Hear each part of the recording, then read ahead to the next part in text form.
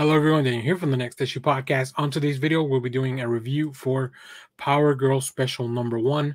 The main story for Power Girl here is continued from Action Comics 1053. So we've been following Power Girl in those backup stories that have been really interesting.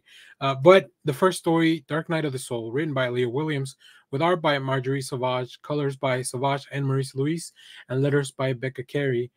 This story focuses on Power Girl as she takes center stage with new powers and a new mission. So all that stuff you can read in the backup of Action Comics. All that stuff has been in the backup stories there. So if you want to go check that out, I highly recommend you do so.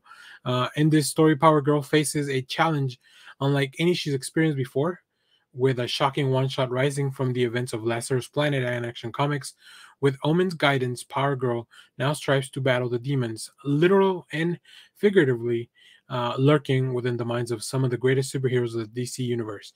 But the nefarious Johnny Sorrow has been searching for a connection to Earth Zero, and this superheroine's work may unwittingly give him the means to make their world his personal stage. Can Power Girl and her strange superfamily bring down the current on Sorrow's evil plans, and at what cost? Um, I'm not very familiar with Johnny Sorrow. I don't know if it's a new character or if somebody's going to bring him back for this, but that doesn't really matter for the purpose of the story. I've really been enjoying what Williams and Sauvage have been doing in the backup of Action Comics, and just kind of this renewal of Power Girl. New power set, different outfit, new friends, but still the same old connections to the super family, and all that stuff is explored very well here. Let's pull up some preview art here also, because Sauvage's redesigns are amazing. I love here this first page. Obviously, I mean, it's definitely like a perfume ad, right? Just like kind of going off of that, and then we go into this world, this mindscape of Sorrow's design. Um, but like I said, I love Marguerite Sauvage's art and colors with the help of Marissa Louise, and I just love this wall that they've created here. As we explore, there's a lot of action. There's a lot of really cool outfits too. It's a very trippy story too, because of the mindscape of it all, and you get to see a lot of your favorite characters in the super family, and of course these really cool jackets. I really love the redesign for Power Girl. And Omen's also a very interesting character, so I'm glad they're kind of working on this stuff together. This was a really fun story. It is a one shot. We will definitely see more Power Girl in the future. That this book definitely hints at that. But yeah, I think Williams and Sauvage have been doing some really fun work with the character and the characters around her.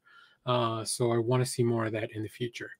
We also have Fire and Ice in a story called Hot Water by Joanne Starter and Natacha Bustos, with colors by Tamra Bonvillain and letters by Ariana Maher. This backup story is an introductory tale. Fire and Ice respond to a natural disaster in Baltimore, debating whether to involve Ice's old flame, Guy Gardner. If you've been reading Human Target, you'll know a little bit more about their backstory, even though that's kind of an Elseworlds thing. But when Guy causes some major drama at the scene, Superman gets involved to stop the fight. This is a really fun thing. They're also putting as DC is also doing a lot of emphasis on Fire and Ice. I believe they're about to get a new book along with Power Girl. Here's some of the preview art. Natacha Bustos, fantastic artist. Great colors by Bonvillain, just very bright, very vivid. And yeah, I just kind of love to see these two team up. It brings a lot of really fun memories back from Justice League International cartoon, when we got to see some of those characters. But also just having Guy Gardner come in and be a little bit awkward. I mean, he's usually kind of a brash character anyways, but his relationship with Eyes is a little bit awkward, and I think this book definitely captures that, along with the superhero shenanigans. So yeah, it'll be fun to follow all three of these characters and the people around them in the upcoming months. There's some really cool covers for this book. You can check them out at the end of the video. So if you read this, let me know what you thought about it. And stay tuned. We have more comic reviews, trailer reactions, TV recaps, all that fun stuff here in the channel. Thanks for watching, everyone. Bye-bye.